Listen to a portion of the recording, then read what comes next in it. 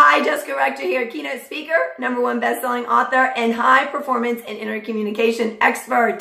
We are in the middle of an 8-part series about how your inner communication affects certain elements of your life, and this is part 2. And today we are taking a little bit deeper dive into, wait for it, performance. How is your inner communication affecting your performance? Now, tying in with performance, it also affects your productivity. So I want you to think about my interpretation of performance is what you're getting done and how effective you are in getting it done. Whereas productivity is how fast and how much you're getting it done.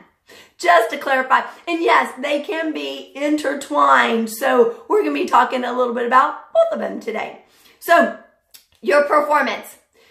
When you get to work, if you just had a conversation with your spouse that maybe didn't go so well, or the client puts all these demands on you, or you're behind in the project, or you had a meeting and your team didn't really respond the way you thought they should respond. Has that ever happened with you?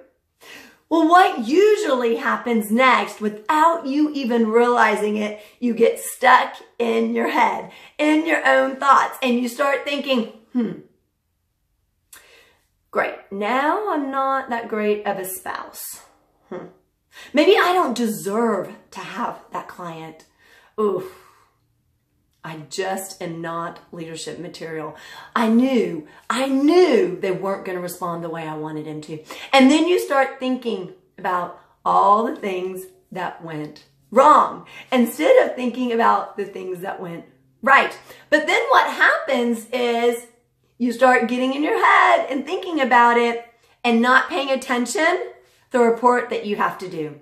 You're not paying attention to the project that you're working on, or the task, or the call that you're on with this next client. You're not paying attention to that. You're distracted because you're in your head. And when you're distracted, you're not focused. When you're not focused, accidents increase, errors increase, mistakes increase. Now, what happens in your job when accidents, errors, and mistake increase? In some jobs, it can be the difference between life and death. Is that your job? Or it's the difference between keeping a client and losing a client. Is that your job? Or it can be the difference between being a leader or being demoted. Is that your job? So I want you to think that if errors, accidents, and mistakes increase, how does that affect your job? But maybe it's not even to that extent. Maybe it's that you make more mistakes.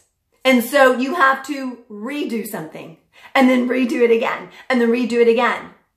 So you're spending more time and energy and focus on that when you can be using it for something else. Meaning that not only does your performance decrease, but your productivity decreases because you're not getting more done in the allotted time. You're not being effective.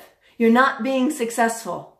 So what are you saying to yourself about yourself that is preventing you from performing, not just where you can, but where you can, not just where you are, but where you can be? What are you saying that is keeping you from being more productive, from getting more things done effectively? And so when something happens, when something doesn't work out the way you plan, leave it. Let it be. Look for the moments of opportunity. Look for the lessons learned from it. How can you improve next time?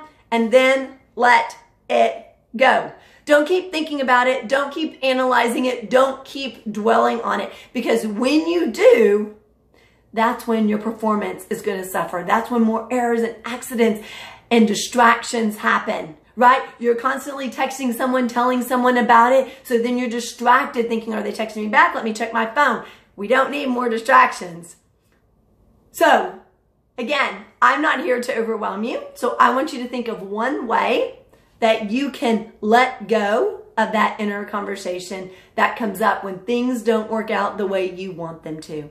How can you let it go and move on so you can focus 100% on the task, on the project, on the conversation, so you're not having to do it again and again and again, but you do it once and you do it correct, and then you actually can get more done and be faster at it.